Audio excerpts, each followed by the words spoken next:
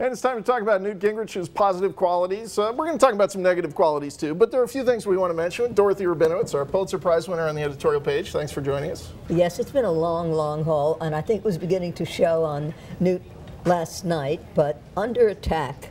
You know, the thing about these one-to-one little assaults is they don't let you play to your best, most expansive modes, and that's what happened. He tried, but his opponent, refused to allow him to do this. But Rick Santorum, as you point out, broke through. That was his moment of freedom. Well, I wanted to ask you about this because I thought it was a win for Santorum last night, if for anyone. I think it was, but as I was sitting there watching, listening to him get more and more momentum, I kept thinking, as everyone pointed out, he's doing Newt's job.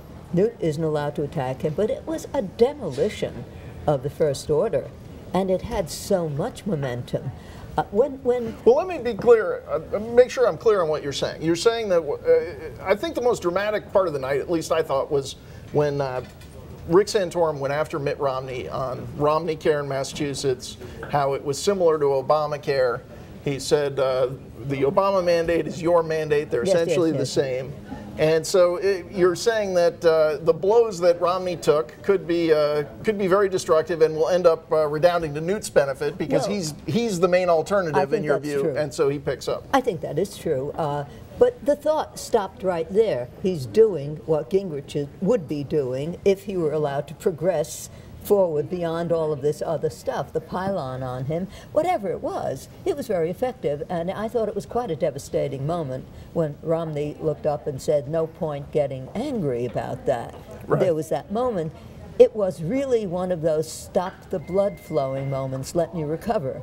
Yeah. It was not telling Rick Santorum not to be angry.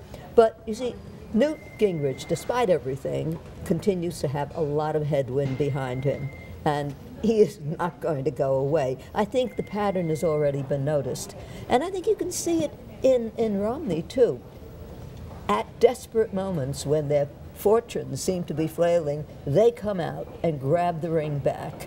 And that's what happened. So when you look at Romney, and people have talked about how he talks too much about how big his ideas are. He has this penchant for grandiosity, Newt Gingrich. But you feel like ultimately he's the strongest competitor because he's the best rhetorician. He's the best debater, as he says. I think that's true. And I also think that Santorum has, in the end, the promise of the threat of this weakness, which is that out in middle America, his social views are anathema to many people who are not. Well, not really in the middle of America, more on the coasts of America, right? On the coast. The center of the body politic that would be in a general election. And I think that sense is it. But we live in the present in all of these moments. And if you put aside what may happen in the future, now, he looks very strong. He can think on his feet. He looks good. If he doesn't take another turn towards one of his preachments about his devotion to life and on, everything's an opening for him, and everyone. Some people like that, but I take your point. Some people have had quite enough of it, and but Gingrich will come roaring back because I have to say that every time you see another. Yesterday was D-Day for the combatants in the Republican establishment to jump on Gingrich. It's another one of those cases of too much, and just as Mrs. Gingrich, the second Mrs. Gingrich, who went on ABC to demolish her husband's chances, she thought she deserved several dozen white roses every day of the week from Newt Gingrich for having brought him a huge sympathy vote. I think the Republican establishment is working its way to producing this effect. You can't have an army of people taking out their mothballed memories without any specificity of what Newt did, except erratic, without people saying, wait a minute.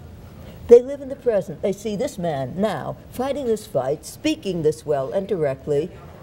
That's what wins. Okay, so well, you called the Gingrich surge, and it sounds like you think he's going to keep surging through the Florida vote. Until he doesn't, yes. Okay, sounds good. Thanks, Dorothy.